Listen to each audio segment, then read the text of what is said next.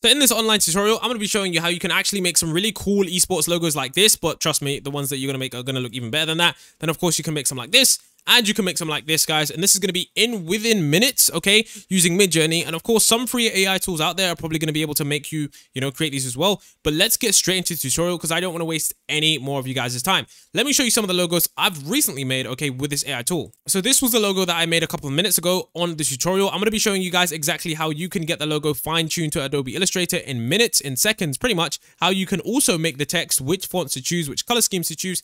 Then also how you can also make these newer style esports logos, because I know that esports is moving in a different kind of trend, and these cleaner logos, these more, I guess you could say sophisticated ones, are what teams are starting to use nowadays. So I'm going to show you guys how you can make that within seconds, even if this is just, not for, esports. It can be like for YouTube or for anything. So let's get into Midjourney. So essentially what we're going to do, okay, is when we make these logos for gaming, okay, and not like for business, if you want to make this for YouTube, what we want to do is you want to break down the prompt. So what you want to have, for example, for this bear logo that I did of course the animal, then of course I did the theme. So if yours is going to be for like esports or for like gaming, just do gaming or esports. Then of course always include Mascot logo, then always include your color theme, followed by the fact that you want to have a white background. Having a white background is very important, because if you don't have a white background, essentially what happens is your image, when you're trying to transfer it, is going to suck. It's just not going to work, because essentially what happens is the background is the same image as the logo, and the file has, it just basically gives it trouble processing. So just make sure you got a clean white background like these ones, and a clean background will do as well, because it's going to make things a lot easier. So let's say, for example, we wanted to create a bull logo, which I recently was starting to do. You guys can see right here that I just did my prompt and I said bull esports logo, white background. Now, I didn't choose any color scheme for this because I wanted it to just give me a color scheme, and it's given me many different ones. Once you find the one that you want, you definitely want to experiment with the V5, because if you do want a clean style logo, you can just go ahead with something like this, and I'll show you how to make the clean logos, or you can go with something more old school, okay? So let's say we're doing the old school way, okay? You just want to upscale one of them, and then essentially copy and paste it into Adobe Illustrator. So essentially what you want to do is you just want to go to, I'll do it again for you guys, so let me just delete this and delete this. There we go. So essentially what you want to do, you want to click File, then you want to click New. Then you want to just click anything. It doesn't really matter. Just click create. Then you just want to click paste. So then you want to just grab this image right here. Let's just say we want to grab this image. I'm just going to copy this. Then I'm going to go over to Illustrator and I'm going to click paste. And then now you can see we've got an image. So once you've got the image in Illustrator, there's one key problem, is that when you zoom in, you can see that this is all pixelated. So we don't want that. What we're going to do is we're going to just do this. So we're going to zoom this in right there. And of course, now, it's still pixelated, okay? But that's not the problem. So we want to go up to the top left and we want to click window. Once you click window, then you can see that there's image trace. Then there's properties. Then also what you want to have as well is you want to have on type and character. So in the future, when it comes to editing the text, we have this little box here. So now that that's done, we want to change the preset from default to 16 colors, okay?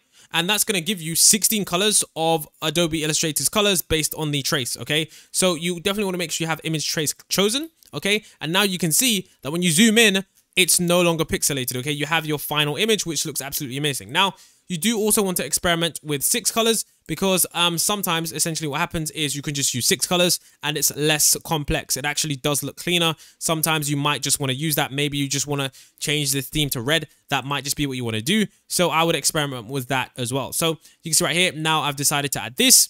Then what we want to do now is essentially what we want to do is you want to click expand. Is this expanded? Can I delete this? Okay, no, that's wrong. Okay, that's not what I want to do. So now that you have that, you've got 16 colors on, okay? And you always want to make sure it's on tracing result. So this is going to be the final result. You want to click expand on the right-hand side. Now that that expand is done, now you can see exactly what we have. So we're going to grab the back here and we're going to click delete that. So once you have the final crest of the logo, what we want to do is, instead of deleting all the text, because that would just take us for a while. Like, I mean, if you wanted to delete all the text, it would honestly just take forever. What we want to do is we want to also as well, we want to drag the logo over to the side to see what we have. And if we have anything that's not meant to be there, we're just going to go ahead and delete it. But right now that looks fine to be pasted onto a t-shirt or whatever. And I like the circle thing behind it. I know some of you might not like the circle thing behind it, but I don't just want the crest. I want the circle behind it too. I feel like it completes the whole image. But if you did want to delete the crest behind it, you can go ahead, click double click the layer and then click delete. Double click this, click delete. And then you could just go around and just delete that crest if you really wanted to. You could just click each individual part. Although it would take some time, you could just highlight it and then you could just delete those bits if you really wanted to. But I personally wouldn't want to delete all of that stuff because I really feel like it brings the image together. So for the text, okay, so now what we're going to do is we're going to grab the pen tool right here. Now this is only for these kinds of logos. This is why this is just a bit more intense. And then we're going to just go to here and then put another point here. Then we're going to do another point here. We're going to bend this because it needs to bend underneath here, just like this. In fact, no, it doesn't. It needs to go to here, then to there, then to there, then to there, and to there. So what we want to do is we want to edge it onto all points where we want to introduce our text. Then we want to just close it off like that. Then, of course, you want to get this color right here, and we want to go to the color picker, and we want to pick the next closest color like that. So now what we've done is we've then changed this, so now there's no text there. Because, of course, we want to add our text onto this. So what we want to also do is we want to have the image as a reference on the right-hand side. So go back to Discord, then grab the image again, copy it, come back to here. Then we're going to just load this in. And then I'm going to go ahead now, and I'm just going to paste this in. Now, what we're going to do is I'm going to just look at the text, and I'm going to say, okay, I need a nice font, and that's how the text is. Okay, so what I'm going to do now is I'm going to get the text box out. I'm going to place the text right there. Then I'm going to type in bulls. You can't really see it because it's in black. I'm going to change it to white. So just change the text to white. Then, of course, increase the size of your text. Just increase it manually because that's going to be a lot easier. Then you need to download this specific font because it's mainly esports based. So if you go over to here and type in Jersey, if you don't have this font, go to defont.com and download this font. You'll thank me later. It's honestly a really good font. Then what we're going to do is we're going to simply stretch this out. So not like this, because of course that's going to look a bit weird. What we want to do is we want to stretch this out a little bit because I actually do like that font, the way it is stretched out a little bit. We want to come down to here where the character is. If you don't have this, window, type, then character, and this box should pop up. Then what we have, okay, is we want to just keep increasing this. Put it to about like 30 or 40, just until it reaches it. So I'm going to put it to about 60. In fact, that's still not enough. So I'm going to put it to about 100. That's still enough. I think that's, yeah, it's not too bad.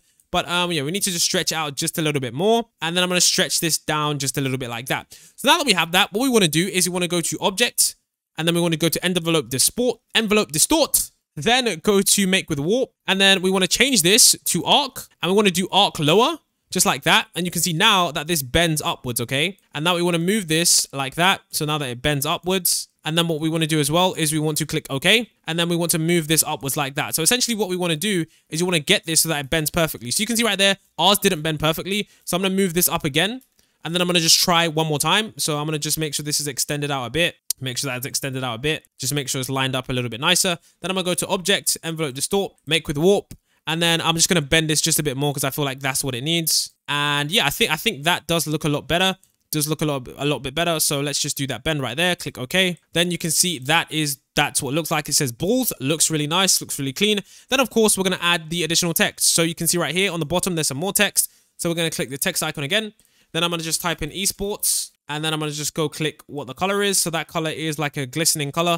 I'm just going to put red because I feel like red would suit this image. So I'm going to grab the color picker, take the red from there. That's actually brown. Let's take the red. Then I'm just going to go ahead and increase the size of this just like that. And then of course, I'm going to go ahead and just add this like that.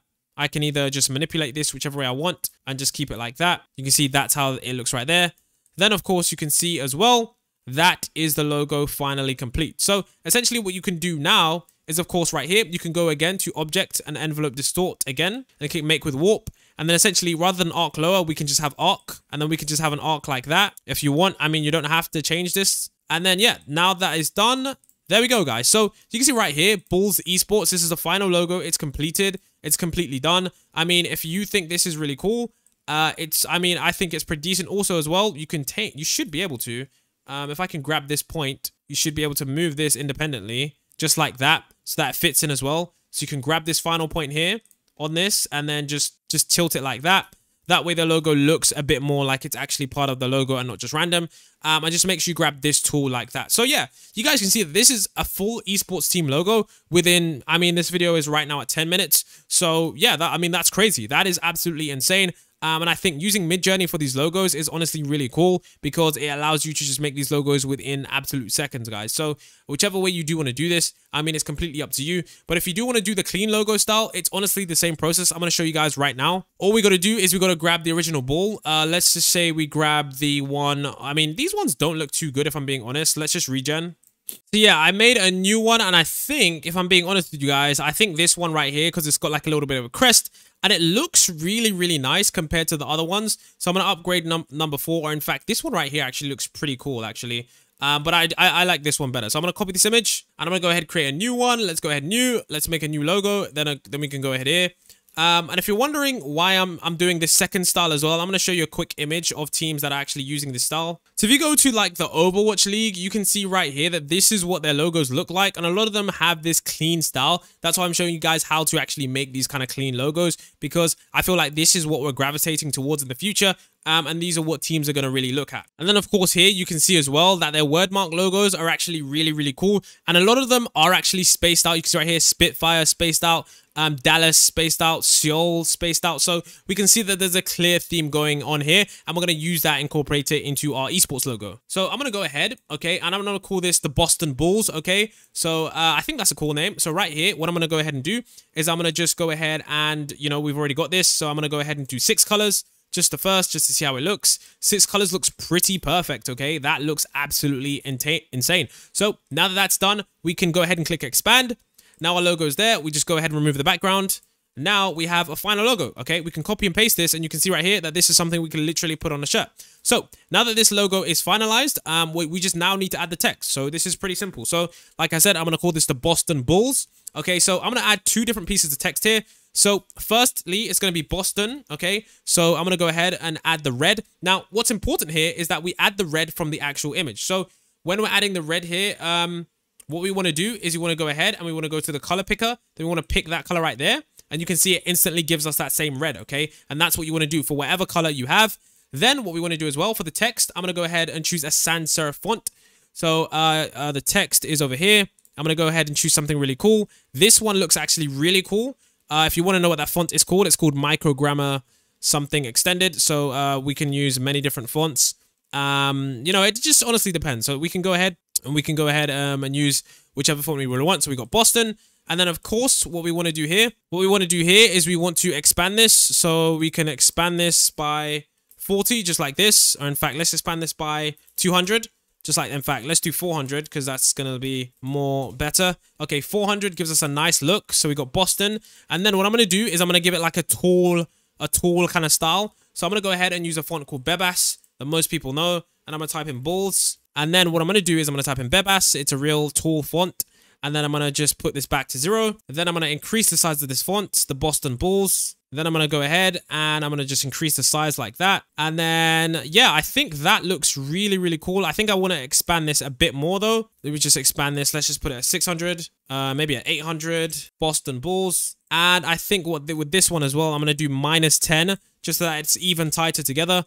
Or in fact, -40. There we go. So in fact, that's a bit too close. -20. There we go. Okay, so now that we have that, you guys can see that this is an esports font that we just, not esports font, esports logo that we just created in a couple of seconds. Now, of course, it could be a bit better. If I'm being honest with you, there's ways to make this better, but I think that, you know, for a logo that is like on par with these ones, I mean, I think it's really good. I mean, compared to these ones right here, I think it definitely does look pretty good. And I think that maybe if I did this a bit smaller right here, what I could also do as well, something that, you know, other people want to do. This is just being extra. If you're honestly just extra, you can get the B and then you can make the B a little bit bigger. So let's make the B 130 and then let's make the S 130. In fact, let's make them both 120 and then let's do that 120. And then, so if you can do that, so you can see right there that you can do that kind of logo. I don't know, guys. It's completely up to you. And then like nest it in the middle right there, like the Boston Bulls or something.